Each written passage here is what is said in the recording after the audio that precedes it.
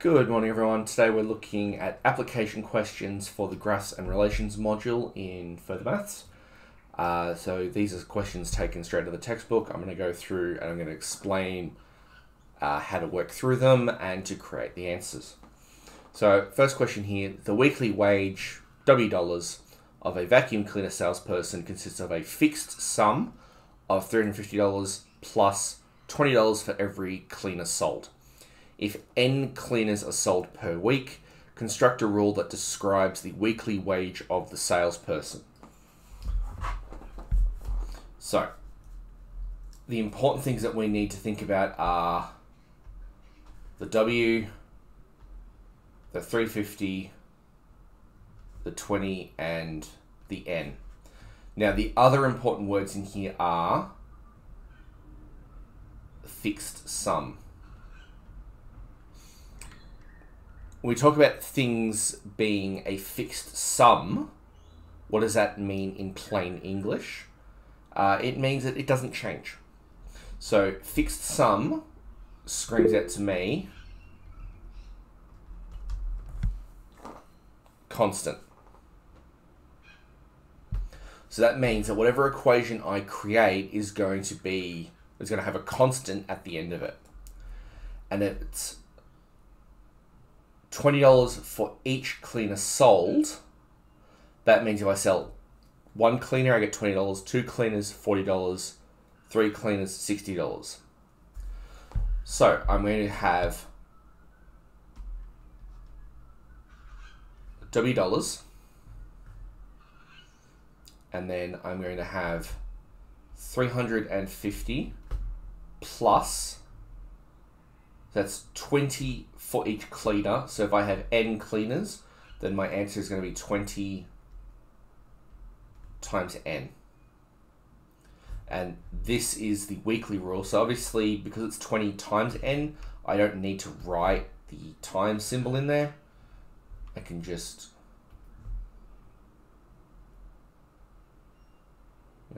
move it over there and make it all nice and clean. So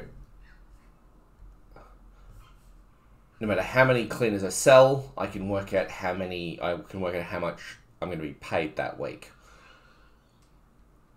This question's a little outdated. All right. So that's that one. Let's move on to the next one. So a printing firm, zoom out just a smidge on that one. A printing firm charges $35 for printing 600 sheets of headed note paper and $47 for printing 800 instead. Find a formula assuming the relationship is linear for the charge in terms of the sheets numbers printed. So the question is, what is the gradient of this scenario here? All right, because I have two pieces of information that I can represent as coordinates on a linear graph. I have the 35, 600, and then I have the 47 and 800. So what I'm going to do is I'm going to use these as my data points. So if I was to plot very quickly, I would have the number of sheets along the bottom, and then I would have the cost.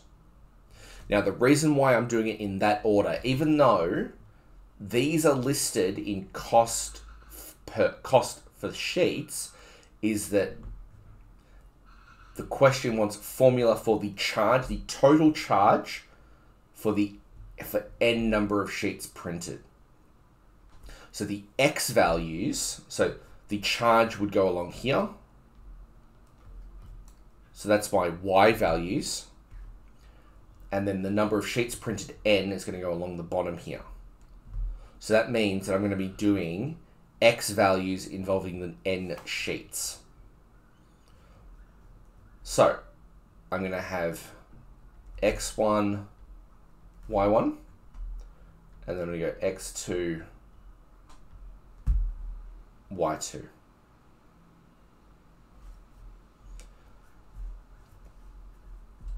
So first things first, we need to find the gradient. So y2 minus y1, so that's going to be 47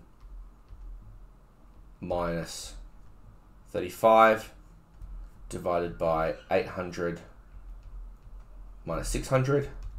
So that's going to be 12 over 200, which is 6 over 100.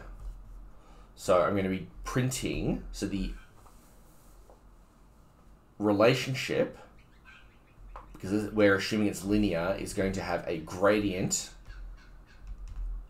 of 0.06.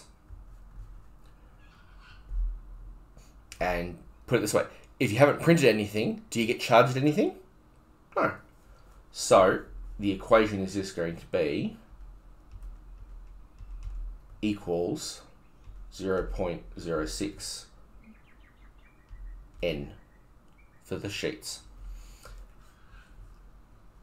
And then part B says for 1,000 sheets. Well, if n equals 1,000, so C equals 0.06 times 1,000. So that's going to be $60. So 0.06 times 1,000.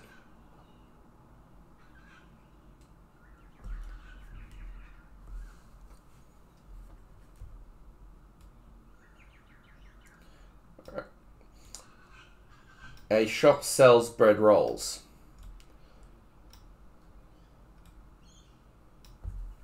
Five brown rolls and 6 white rolls costs $2.94, and 3 brown rolls and 4 white rolls cost $1.86.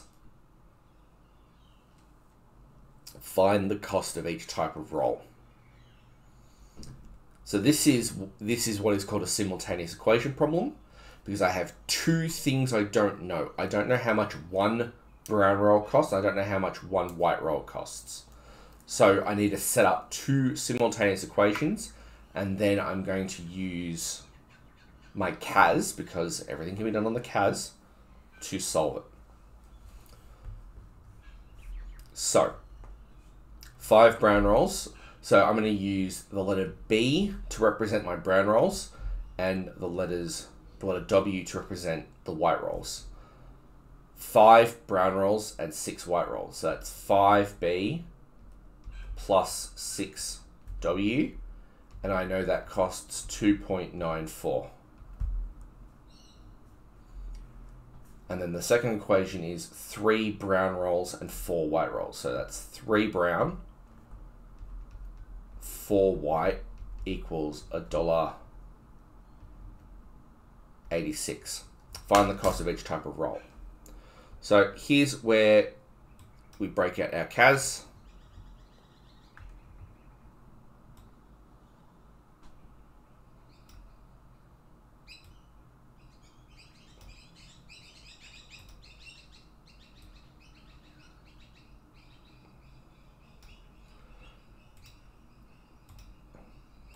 So on our CAS, because this is a simultaneous equation, on keyboard, what we're looking for under Math 1 is we are looking for the symbol that looks something like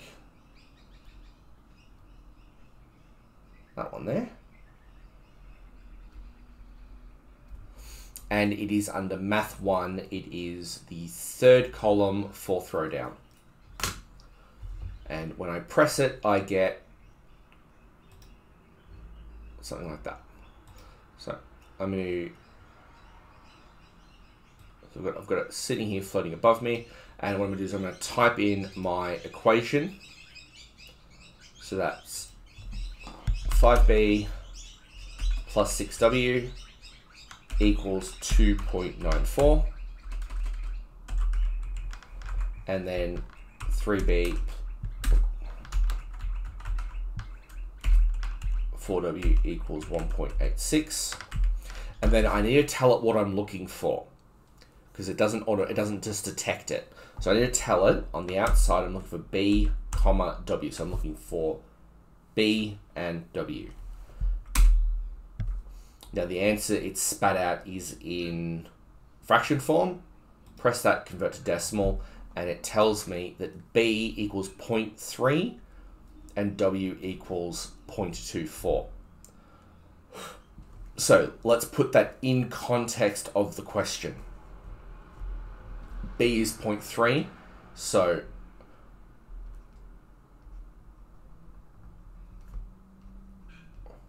one brown roll is 30 cents, and let's move this down a little bit.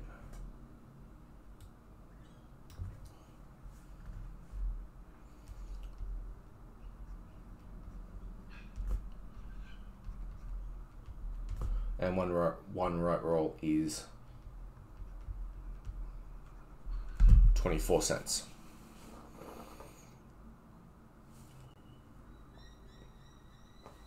And the question is answered.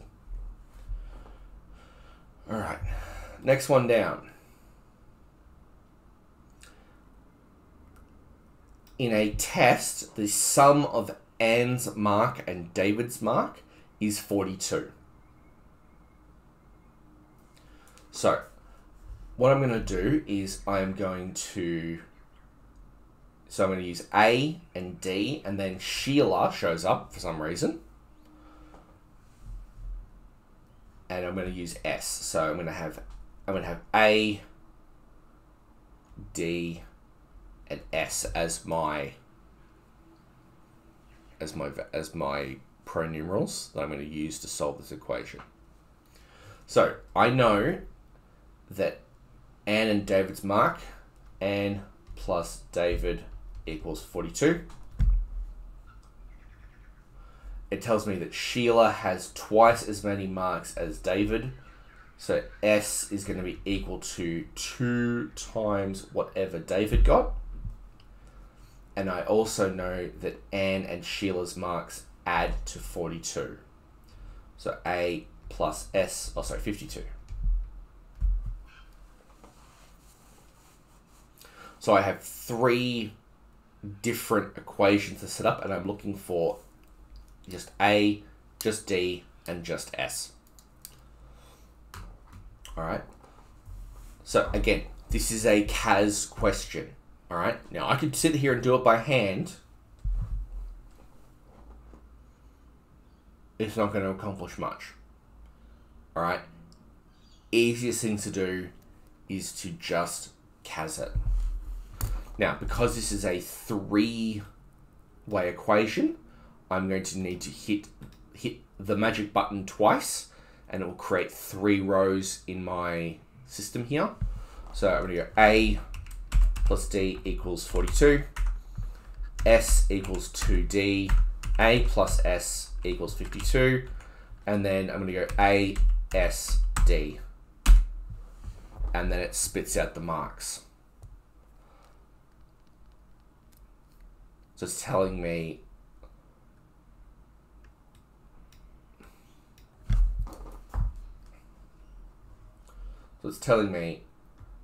A equals 32, D equals 10, and S equals 20.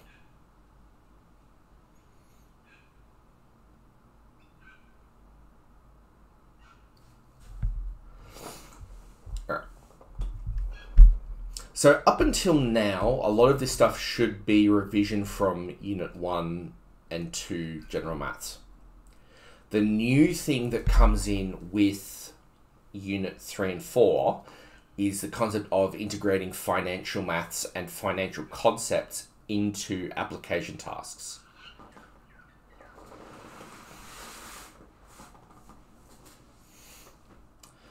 Question from the chat. Would it ever say to work out or to use the CAS? Look, as long as you can explain what your equations are, it might ask you to write out the equations, but it's probably never going to ask you to simply do that by hand. All right, you have your CAS with you, use your CAS.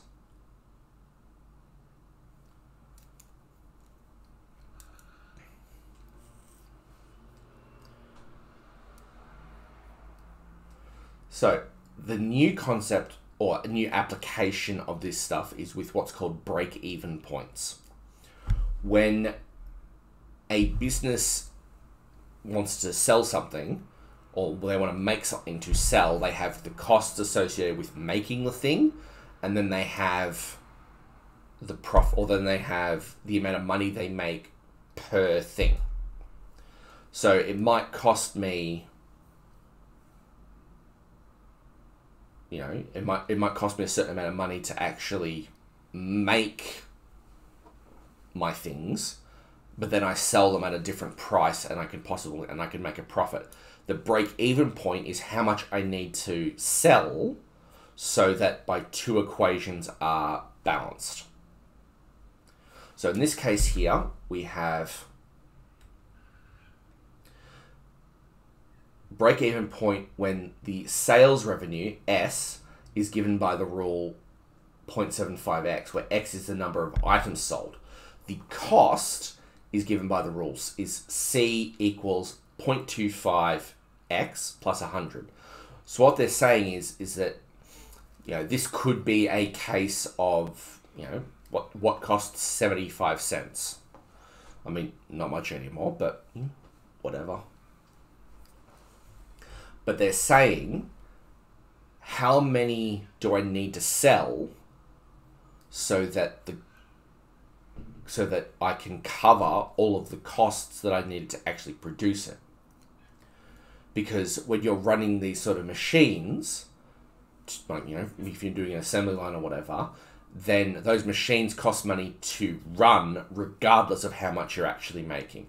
So that would be like a constant. That would be a constant that goes on the end. So what we're looking for is the break-even point. Now, if I was to quickly do a very, very rough sketch of what this might look like. So 0.75 is going to go,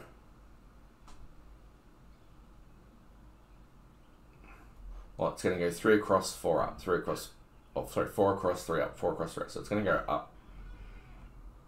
So we'll say that's 0.75x. But this other one is 0.25. So it's going to have a shallower gradient, but because of the plus 100, it's going to start higher. So it's actually, so this starts at 0, but here it might start here at 100, but it's only going to go up much slower. And what we're looking for is this point here, where the two lines intersect. Where they intersect, that is our break-even point. So if we get to the break-even point, then the money that we've made covers the cost of production, and then anything beyond that just becomes profit. So any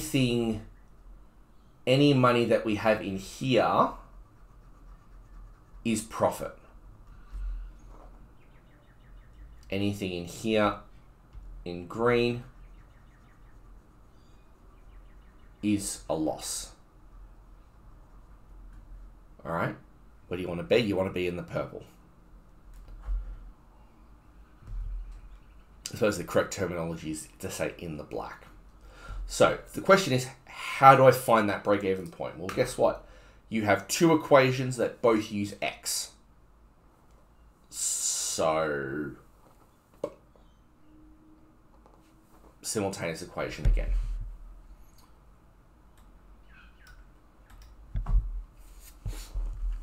So what I'm going to do is, because they're both linear equations, I'm going to use y for both of my equations. So y equals 0.75x and y equals 0.25x plus 100. And what I'm looking for is I'm looking for the break-even point. So I'm looking for x comma y. And it's going to come out here and it's going to spit out x equals 200, y equals 150. So,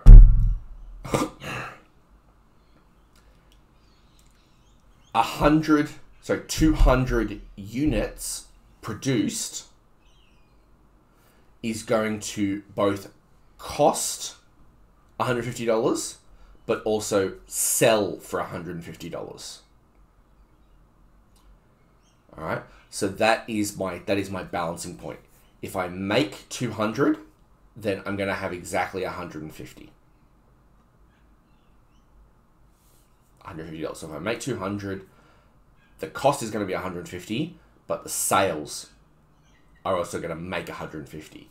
So what I want to do is I obviously want to sell more than 200. All right, so if you think about when people try and, for example, make t-shirts, they have what is called they have a minimum order. You can't just call up a t-shirt company and say, hey, can you make me one t-shirt? They're going to say, no. They would want, you know, in the order of thousands to make it worth their while so they can make their money back from actually running the machines. All right, so that was a very quick crash course through the application questions from chapter 21. So that was 21